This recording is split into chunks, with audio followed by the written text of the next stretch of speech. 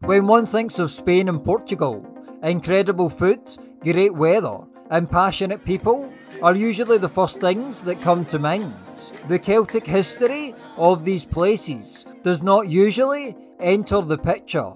In a previous video, I focused on the Celtic origins of the region of Galicia in Spain, which has the most famous Celtic connection to Spain. However, the influence of Celtic civilization extends far beyond Galicia, with a large part of the Iberian Peninsula having Celtic roots. Thousands of years ago, vast swaths of land we know as Spain and Portugal today were home to Celtic tribes. One of the most notable Celtic groups were the Celtiberians, who occupied the central eastern region of what we call Spain today. Various Celtic tribes made up the Celtiberians, including the Arevaci, the Pellendones, and the Titti.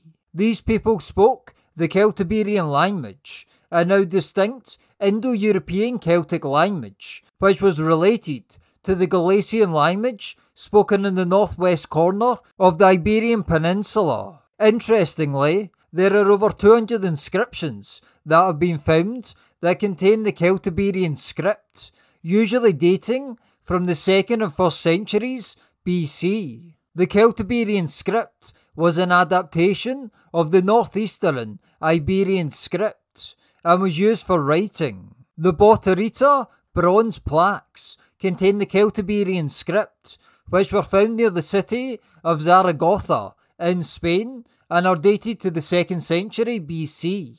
Before we continue, please remember to subscribe and that you can support this work through buymeacoffee.com and Patreon. All the links are in the description below. Thank you. Now back to the video.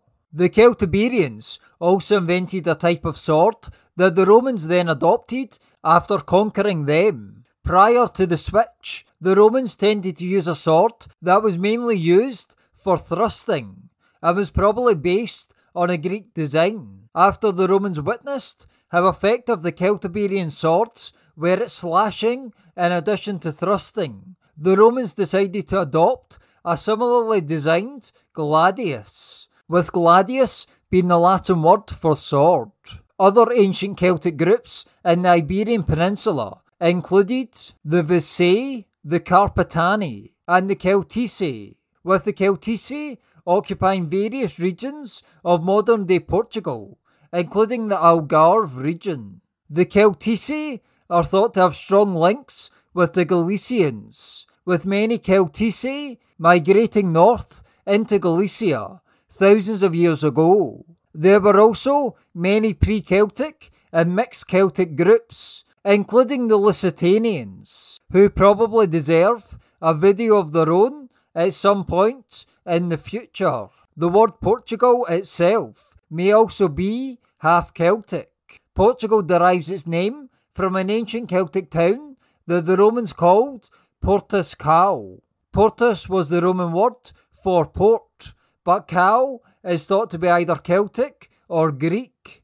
In the Celtic version of the word, Cal could be derived from the Celtic Gallaeci of ancient Galicia, or perhaps from the Celtic deity of the weather, known as the Kaya or Kala. It is thought that these Celtic words meant port or harbour, with similar words used in Irish and Scottish Gaelic for port or harbour today. Therefore, strangely enough, Portus Cal could have literally meant port.